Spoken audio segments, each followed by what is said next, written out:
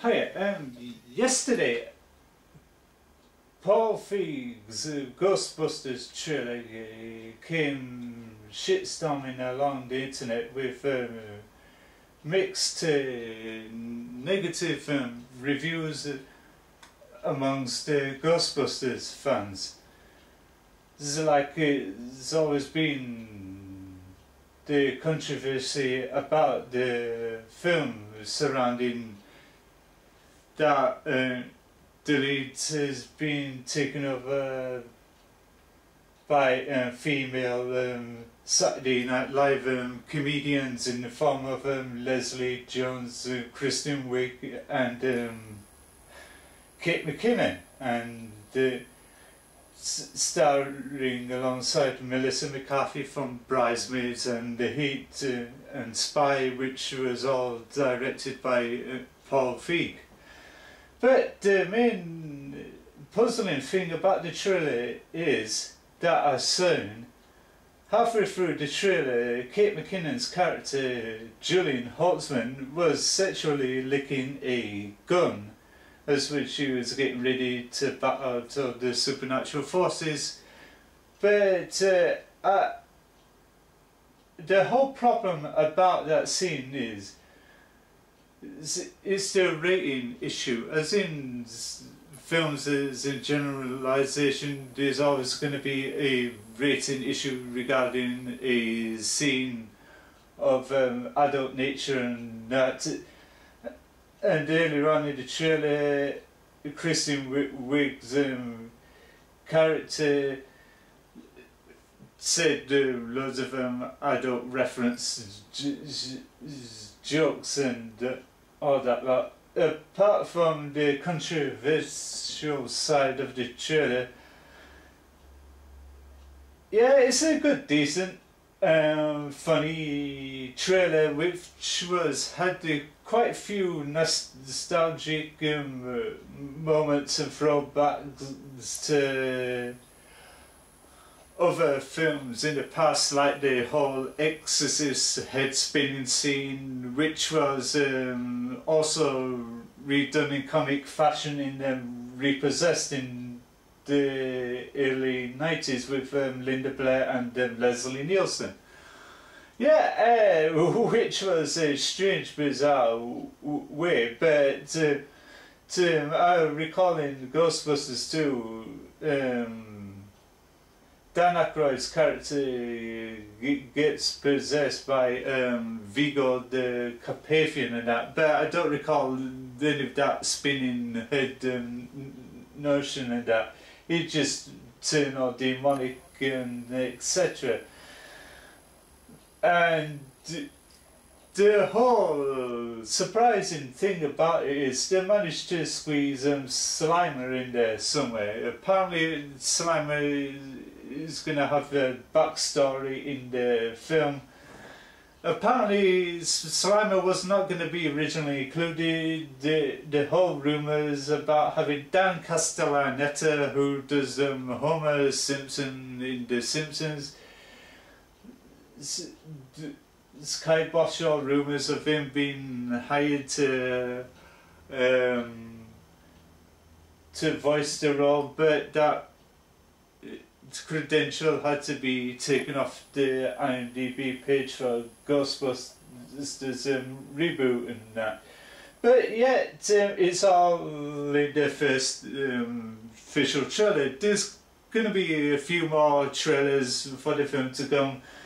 Who knows, they might have scenes of cameos from the originals in there somewhere, but this is only the first trailer. But some people regard the first trailer as some kind of Saturday Night Live sketch and etc. But which didn't sit well with many Ghostbusters fans. There was lots of Ghostbusters trailer reactions and that, as when the film trailer came online. Lots of big YouTube channels who does these trailer reactions jumped at the chance of watching the footage and going on about it and that. the best one I've ever seen of all the trailer reactions was from Xander Wayne, who specialises in that area, and also the other best one goes to Black and nerd comedy, whatever he does. He does his bizarre, over the top take on reactions and that. But Xander Wayne's impression was half and half, and etc. There was no real tears of joy saying, great, we got eventually the Ghostbusters film that we've been waiting for these years, but it seems to me so far that it wasn't the Ghostbusters film that people got. It sounds like a resonance to the Destiny video game, which had all the hype and build-up and all the controversy around the story, and that the fans were excited about that, and all of a sudden when the game came out it turned out to be something completely different. And that's the problem when you're doing reboots or remakes or rehashes of whatever. Comparisons to the originals, and that they're always going to have a tendency to deviate away from the source material of the original film, and that's by tweaking it, by updating it and that. But some issues around the trailer was the CGI ghosts and that. It seems to me that it looks like discount ghosts from the Haunted Mansion film, which was many years ago, that had Eddie Murphy, Jennifer Tilly, Marsha Thomason from Las Vegas, and Terrence Stamp as the creepy butler, and Nathaniel Parker in it. It seems to me they took the whole idea of the operations in the Haunted Mansion and in Peter Jackson's The Frighteners, which starred Michael J. Fox and Jake Busey in it. They took those elements and slap banged them into the trailer and that, which she was nonsensical, seeing a giant carnival stilt walking ghost and that. It looks rather goofy and silly, but in between it was funny to watch. I've seen it around about 4 or 5 times now. I'll be watching it a few more times more to come. Then I will be going to see the film when it premieres in July. It was going to be in 3D. It's going to be a whole new aspect than originally is, and it's going to be a whole new different aspect in that. But like it or love it, I'm going to still see it anyway. All I can say about the whole Kate McKinnon licking the gun in sexual ecstasy, many people will be off-putted by it, but me, I find it silly and that. It's like an old film noir nostalgia piece where the film fatale kisses the smoking gun and that, but Kate did a whole spin on that. Instead of doing that, she lit it like a lollipop, or looked like she was about to star in some fetish adult film licking a sexual toy device and that. And there's also a kind of resonance to the scene in GoldenEye where Famke Janssen plays Xenia on the top, goes around shooting everybody in 7 eye with that orgasmic grimace on her face. that was done for pure laughs, and like in this aspect here, it was sort of like a spoof on that, when the whole Melissa McCarthy's head spinning around in 360 fashion.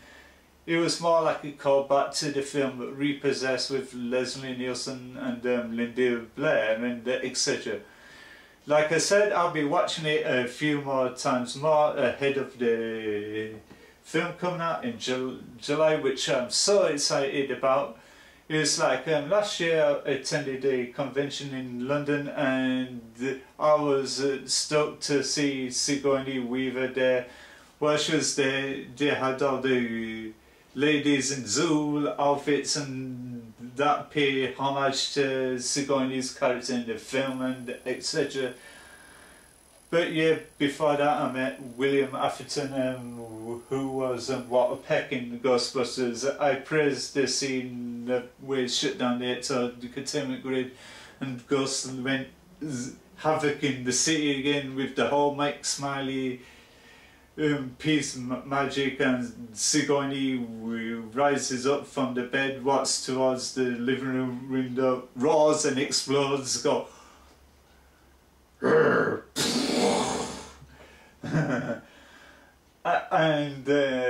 I praised the performance to William Atherton about that, but I'm shocked that Rick Moranis has neglected the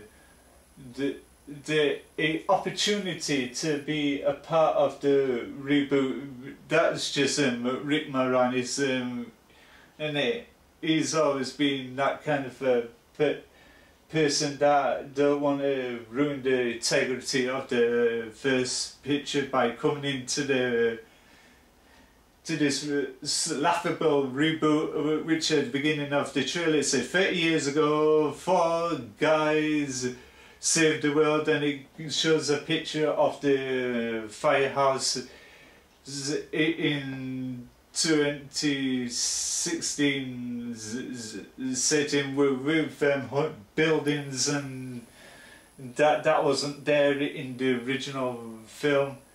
But it felt like coming into the film just to turn up for 5 minutes or so, playing a totally different character. He wasn't feeling it at all. But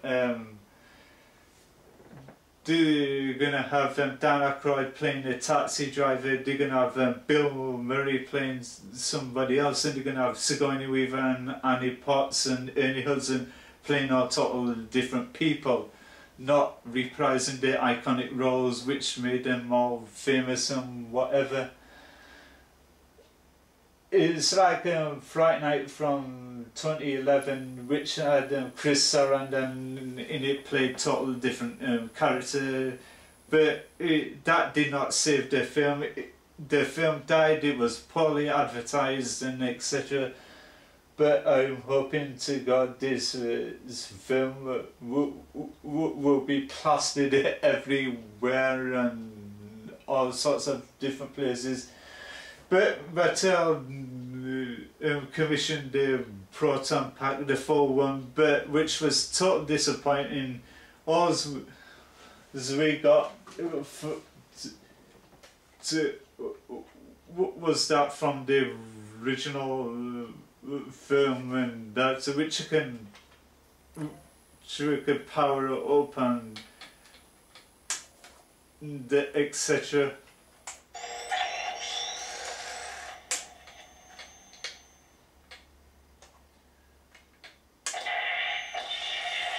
And to let it rip, and do you have it? Yeah, that's all they got.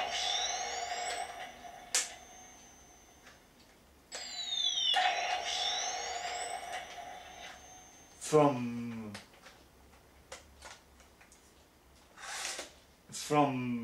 Mattel, which they did wanted to commission the base part to go with it and that, but they didn't have the funding to do that. But it was great to see them come up with a replica toy one that looks totally realistic. That was in pales in comparisons to the kind of one for the real Ghostbusters, which was tacky and plastic and blue and etc. But they have it in a nutshell. Yeah, I laughed so much at the trailer, and I've continuously will watch it again and again and again and again because it's so funny. It's a hilarious,